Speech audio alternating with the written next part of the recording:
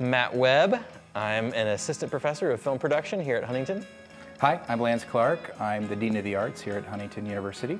Last summer, we received the Barlow Grant and were able to do a project with some students called an on-screen draft of a movie. It was quite a fascinating experience to be able to actually direct a feature-length film in 5 days from beginning to end, and to then later watch and study the narrative of the film to see what worked and what didn't work. The idea of the on-screen draft is that you take a script that's in process, you film the whole thing, you edit it, then you watch the movie and determine what part of the script is working, what's not, and that helps you to be able to go back and make edits to your story. You've used the on-screen draft process to make the very best movie you can make.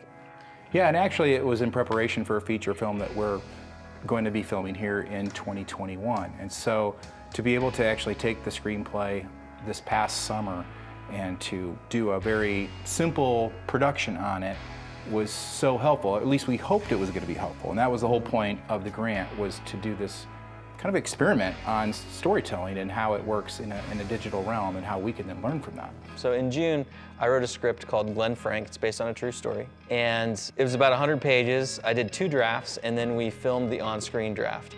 From there, one of our colleagues, Noelle Thomas, who teaches editing here in our program, she edited the whole film together in just 3 weeks. And then we screened it, got lots of notes, watched it ourselves and got lots of notes, and then took all of those notes back to the writing room and went back to make revisions on the draft. That gave us about 2 or 3 more versions of the draft, and in November, we went back and filmed just a few scenes that had some significant changes to see how it was continuing to work and to try to determine, is the on-screen draft better to use at the beginning of the writing process or closer to the end of the process?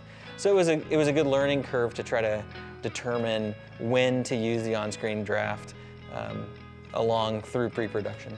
And one of the things I really loved about the process over the summer was the fact we got to hire students to partner with us on the grant and on this the production. Because it wasn't supposed to be a finished product, the crew also was playing cast, including us from time to time. So it was really just about 10 people making a whole movie in a week.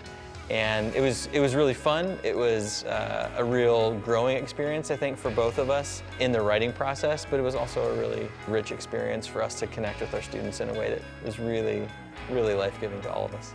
We're very appreciative to the Barlow Grant and for all that we learned from it.